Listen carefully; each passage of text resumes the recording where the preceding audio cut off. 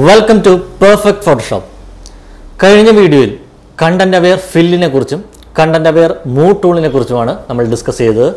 എല്ലാവരും അത് കണ്ടു കാണുമെന്ന് വിശ്വസിക്കുന്നു. കാണാത്തവരുണ്ടെങ്കിൽ എത്രയും പെട്ടെന്ന് അത് പോയി കാണുക. നമ്മളുടെ ഒരുപാട് ടൈം സേവ് ചെയ്യാൻ പറ്റുന്നൊരു ടൂളാണ്. അപ്പോൾ എല്ലാവരും അത് കണ്ടിട്ട് അത് ചെയ്തു നോക്കുക. ഇന്ന് നമ്മൾ കണ്ടന്റ് അവെയർ സ്കെയിൽ എങ്ങനെ ഉപയോഗിക്കാൻ പറ്റുമെന്ന് നമുക്ക് നോക്കാം. കൂടുതലൊന്നും പറയുന്നില്ല, നമുക്ക് ഈ കണ്ടന്റ് അവെയർ സ്കെയിൽ എങ്ങനെ ഉപയോഗിക്കാമെന്ന് വീഡിയോയിലൂടെ കണ്ടു നോക്കാം. ഓക്കെ,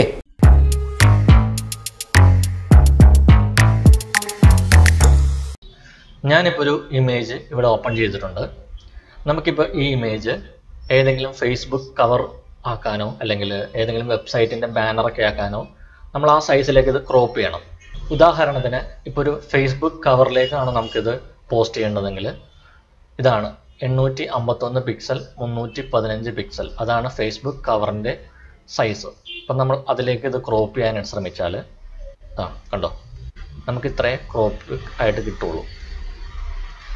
നമുക്ക് ഈ ഇമേജ് മുഴുവനായിട്ടും വേണം, കട്ടാവാതെ തന്നെ മുഴുവനായിട്ടും വേണമെന്നുണ്ടെങ്കിൽ എന്ത് ചെയ്യും നമുക്ക് നോക്കാം.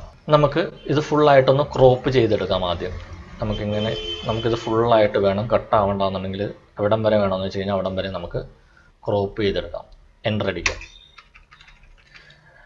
അപ്പം നമുക്ക് ഫുള്ളായിട്ട് ഇമേജ് കിട്ടിയിട്ടുണ്ട്. പക്ഷേ ഇത്രയും സ്പേസ് നമുക്ക് എക്സ്ട്രാ വന്നിട്ടുണ്ട്. നമുക്കിതിനെ ഒന്ന് സെൻറ്ററായിട്ട് വെക്കാം. സെൻറ്റർ കണ്ടുപിടിക്കാനായിട്ട് ബുദ്ധിമുട്ടുള്ളവർക്ക് ഒരു എളുപ്പ വഴി പറഞ്ഞു തരാം.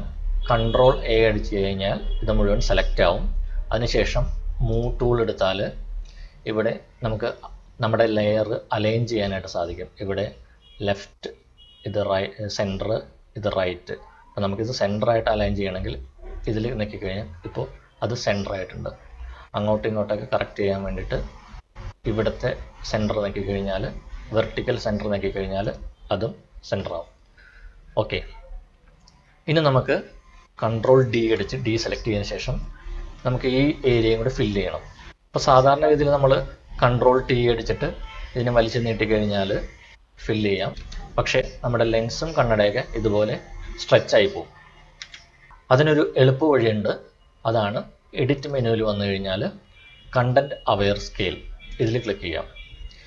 ഇനി നമ്മളുടെ ഷിഫ്റ്റും ഓൾട്ടും ഒരുമിച്ച് പ്രസ് ചെയ്തുകൊണ്ട് ഏതെങ്കിലും ഒരു സൈഡിൽ നിന്നും നമുക്കിങ്ങനെ വലിച്ചു നീട്ടാം. കേട്ടോ, വളരെ ഈസി ആയിട്ട് ആ ഏരിയ നമുക്ക് ഫില്ല് ചെയ്ത് കിട്ടിയിട്ടുണ്ട്.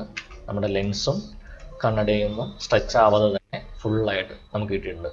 ഇങ്ങനെ ഈസി ആയിട്ട് നമുക്ക് കണ്ടന്റ് അവെയർ സ്കെയിൽ കൊണ്ട് ഇതുപോലെയുള്ള ഫേസ്ബുക്ക് കവറൊക്കെ നമുക്ക് ഈസി ആയിട്ട് ക്രോപ്പ് ചെയ്തെടുക്കാൻ സാധിക്കും. മറ്റൊരു എക്സാമ്പിൾ നമുക്ക് നോക്കാം. ഇത് നമുക്കൊന്ന് ആ സൈസിൽ തന്നെ ക്രോപ്പ് ചെയ്ത് നോക്കാം.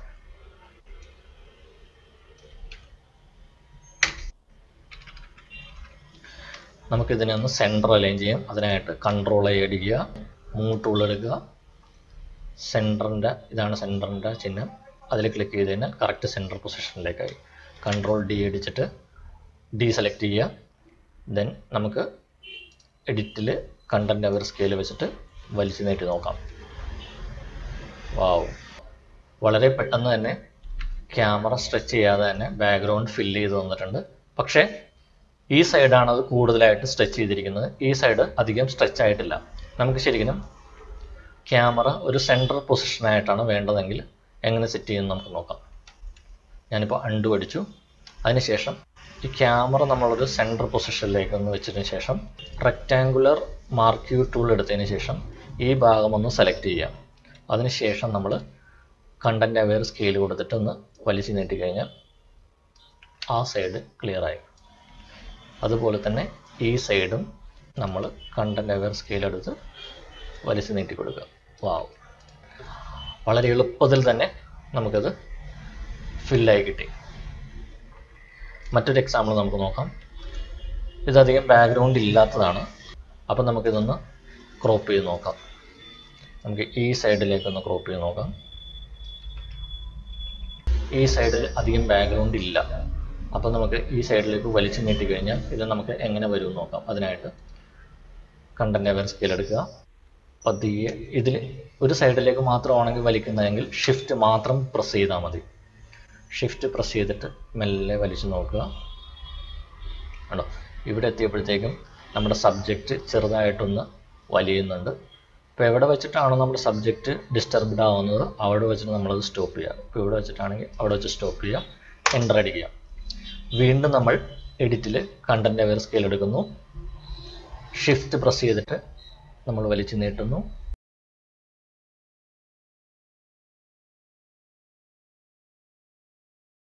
എവിടെ വെച്ചാണോ നമ്മുടെ സബ്ജക്റ്റ് സ്ട്രെച്ച് ആവുന്നത് അവിടെ വെച്ച് വീണ്ടും സ്റ്റോപ്പ് ചെയ്യുന്നു. വീണ്ടും നമ്മൾ ഇത് തന്നെ കണ്ടന്റ് അവർ സ്കെയിൽ എടുക്കുന്നു, വലിച്ചു നീട്ടുന്നു. അപ്പം അധികം സ്ട്രെച്ച് ആവുന്നില്ല സബ്ജക്റ്റ്, എന്നാലും നമുക്ക് ഇവിടെ വെച്ചൊന്ന് സ്റ്റോപ്പ് ചെയ്യാം. എന്നിട്ട് നമുക്ക് വീണ്ടും കൊടുക്കാം.